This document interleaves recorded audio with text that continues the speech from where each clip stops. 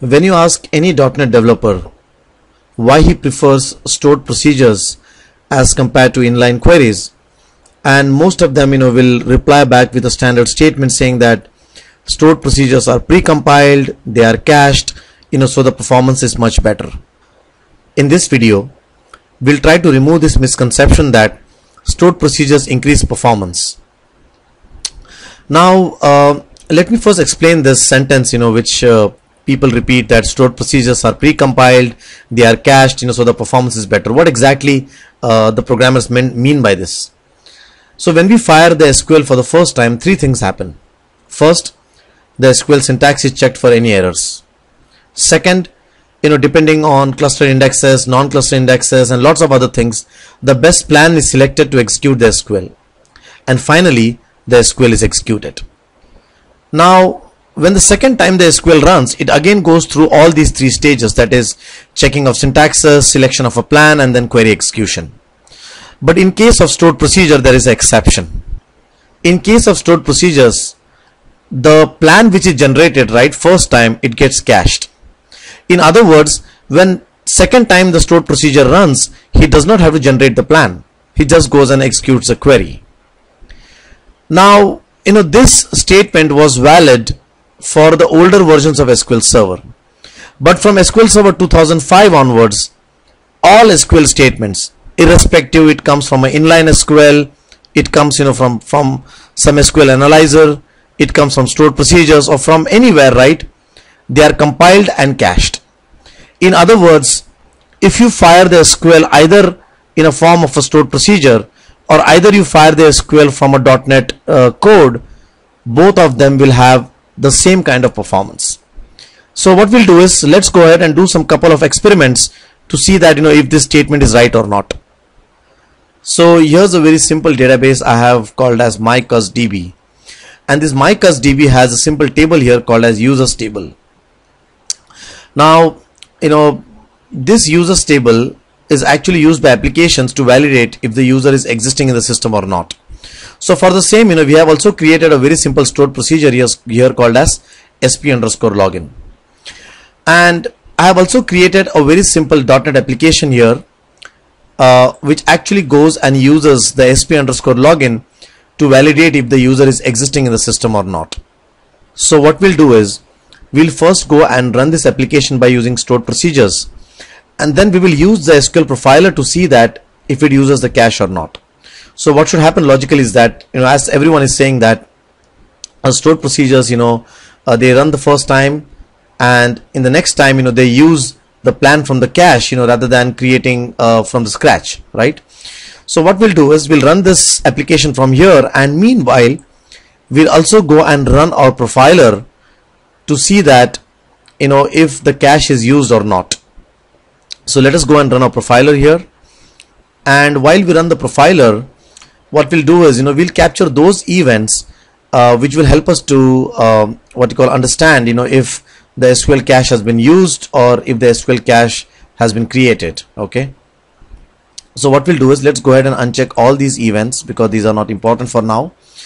And let's click on this show all event checkbox here. And if you scroll below, now you can see there are two events here.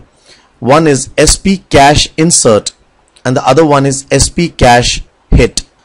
Now the sp cache insert event will occur whenever the plan is created and put into cache. In other words, when the first time your stored procedure runs, the sp cache insert event will occur. And after that, when second and third time your stored procedure runs, the sp cache hit event will occur. The sp cache hit event indicates that your plan is taken from the cache and it is not recreated. Okay. So these are the two events we'll be interested in. Second, what I'll do is, I'll also go and select some columns here because we would like to go and select some columns. So we would like to know which application is running, and also I'd like to go and select something called as the object ID. Oops, yeah, that is. And also I like to go and put some column filters here, because in this PC, right, there are lots of other applications running, and currently I'm not interested in listening to SQLs from those applications. So what I'll do is I'll say that, okay, please go and track, whatever is .NET, right? Second, I'll say, okay, go and track those SQLs, which comes from administrator, right? Okay, I'll just say okay, and I'll say run. So you can see now the trace has started. That is good.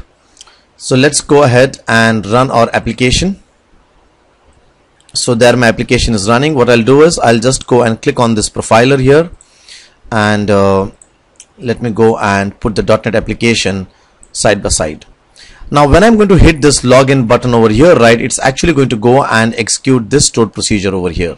Okay, so what I'll do is let me go and hit now a couple of times.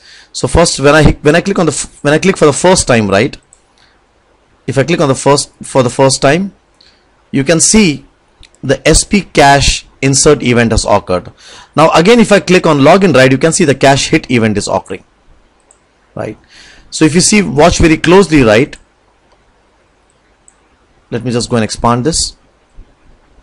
So you can see over here, when the first time the stored procedure ran, it actually created the plan and it put that plan into the cache. So that's why the SP cache insert event occurred. After that, whenever the stored procedure fired the second and the third and the fourth time, it always took the plan from the cache. So as everyone said that yes, stored procedure increases performance. Why? Because the first time the plan is created, it is put into cache, and after that, it's always fetched from the cache. Now what we'll do is, let's go back to the application here, and let me now go and comment this code out. Okay, so I'm going to go and comment this code out, and what I'll do is I'll go and use simple inline SQL. So I'm going to go and uncomment this code. So you can now see that I'm using simple select statement here, and as said previously that after SQL 2005, from whichever place the SQL comes to the SQL server, it will always cache it. So what I'll do is now I'll go and execute this application, and we'll try to see that if the SQL cache hit event occurs or not. So let me just go and run this application here, and let's again go and switch back to a profiler, and now you can see that we have our application running here. These are all old results. So what I'll do is I'll just go and clear them up, and let me go and again start tracing. Now we are using simple inline SQL. So if I now go and hit the login button, you can see the cache insert event occurring. Now if I go and again hit the login button, you can see now the cache hit event is occurring, right? So let me just go and expand this. So again, if you see now, even though this is an inline SQL, it is still using the cache hit event. In simple words, your SQL now either comes from an inline .NET code, or if it either comes from a stored procedure, the performance will be the same. Why? Because now all the SQLs, irrespective it comes from anywhere, it will be cached, the plan will be cached, and the cache will be used. So I hope that I have removed the misunderstanding that stored procedures increase performance. From SQL Server 2005 onwards, right, you fire the SQL from whichever place you want, the same kind of cache mechanism will be executed, the same kind of plan will be created. So now you can happily go and write your SQL in a stored procedure, or if you wish, you can go and write on your inline code. At least the performance aspect will not be affected. Said and done that, still stored procedures has a lot of benefits. For example, stored procedures help you to centralize your code. Stored procedures, you can define rights and securities on stored procedures. So there are lots of other benefits, but at least the performance aspect is now same, as compared to inline code, or as compared to any other SQL which is fired from any other place. So I hope that you enjoyed this video, and I hope that I have removed the misunderstanding. Thank you so much.